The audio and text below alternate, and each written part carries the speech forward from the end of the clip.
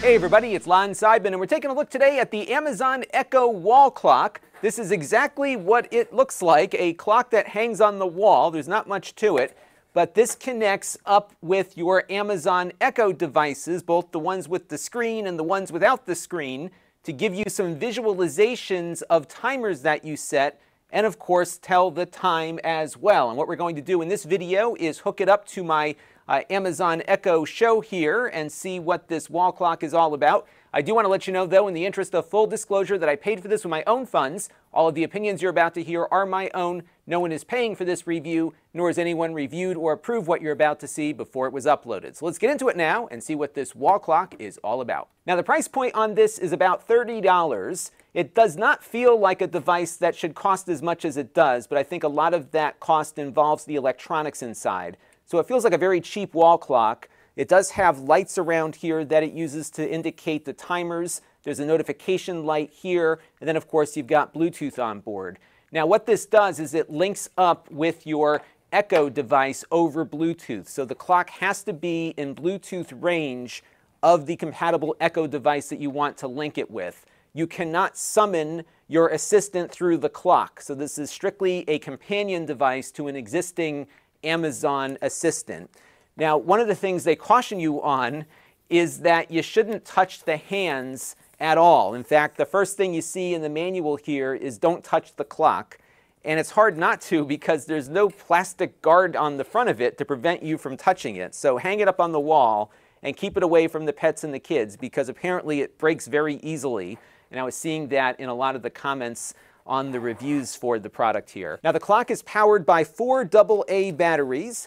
Amazon estimates you should get a few months of usage out of this, although I would imagine if you're doing a lot of timers and things that are lighting up the lights on it, that might eat into the battery a little bit more than just having it be a timepiece. But just be ready to have yet another thing that you have to replace batteries on every once in a while. And again, it takes 4 AA's, and those AA batteries are included. Now what we're going to do is get this linked up with my Echo Show here on the desk. I'm doing a live stream while I record the video today, so I'll let you kind of watch me work through that process in real time.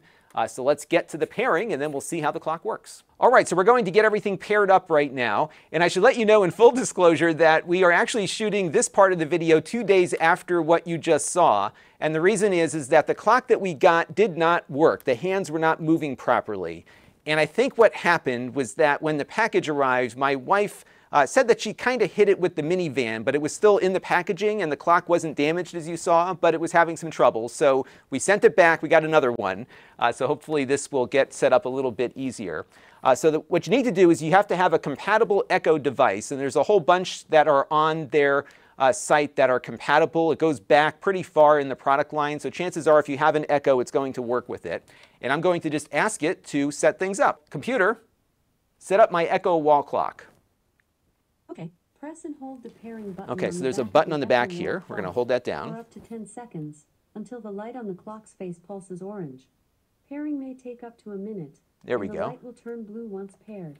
Okay, You can also pair or so now unpair it's going your through the clock in pairing Alexa process. app under the Bluetooth settings of your Echo device. And what should happen here after it begins pairing is that it should set the clock. Your Echo wall clock is paired. Okay, there we go. The light will pulse blue for a few minutes as your clock is set to the look same at that. time as your Echo device. All right, so now the hands are will moving. start and stop several times during this process. Once the time is set, try setting a timer or ask, what can Echo wall clock do? All right, so now it's going to go through this synchronization process. And in some ways, this kind of reminds me of the clocks that I had in my elementary school, where they would all set themselves automatically. They were like tied into a central timekeeping device that would occasionally correct all the clocks, and we would sometimes see the clock just kind of running on the wall like this. It's pretty neat. That's what kind of attracted me to this, is the minimalistic design of it, but it has some smart functionality to it to a degree. So what we're going to do is let this thing continue getting itself synced up. I think there might be a firmware update that has to go through. It is not yet on the correct time, so we're going to let this finish up and we'll be back when it's done. All right, so now we've got the clock set up and the time is correct, and now we're going to see what we can do with this thing. The short answer is that you can't do much with it because it's mostly a clock that has some lights here around the side to help you with timers and alarms. There is no microphone on the clock, nor is there a speaker on the clock. So when an alarm goes off, the sound is going to come out of your Echo device. And because this has to be within Bluetooth range of an Echo device, there's a good chance the device will be in the same room as your clock. But let's see what we can do with this. So I'm going to start off by putting 2 timers at work, kind of replicate a kitchen experience here. So why don't we ask our device for a 30-second timer. Computer, give me a 30-second timer for rice. Rice timer, 30 seconds, starting now. And that's a super fast cooker. And then I'm going to say, computer, give me a 15-second timer for potatoes.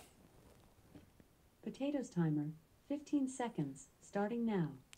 Now you can see what's happening here is that we have our timers here kind of counting down together. And what's neat about this is that you can actually have multiple timers running on the clock at the same time.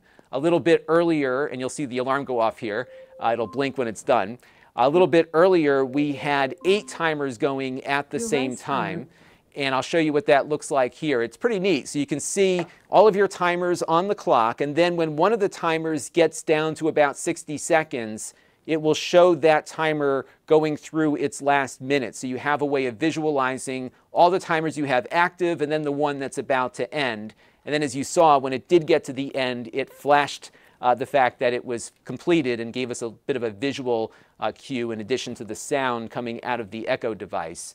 The other thing it will do is light up when you have an alarm set. So if you have an alarm set for 8 o'clock or whatever, it will have the sound go off on the Echo device and the clock will flash. But again, all of the dismissals of alarms or the conclusion of timers, everything that you need to interact with has to be done through the Echo device that it's paired with. This is basically a clock that lights up and is synchronized with the timers that you activated on the paired Echo device. Not much more to it than that. So that is pretty much it for the Echo wall clock from Amazon. It's very basic, but if you're looking for something minimalistic that gives you some timer visualization for the kitchen or another room around the house where you need it, this might be kind of a fun thing to add to your repertoire. That's going to do it for now. Until next time, this is Lon.TV. Thanks for watching. This channel is brought to you by the Lon.TV supporters, including gold level supporters Chris Allegretta, Tom Albrecht, Mark Bollinger, Sergio Morales, Mark Dell, Jim Gallagher, and Stephen Sue. If you want to help the channel, you can by contributing as little as $1 a month.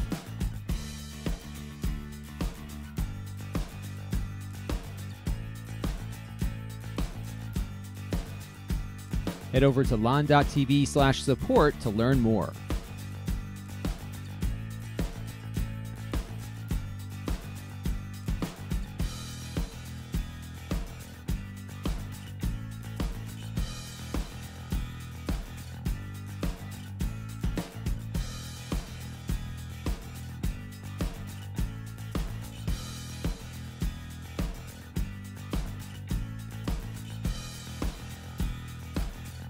And don't forget to subscribe. Visit lon.tv/s.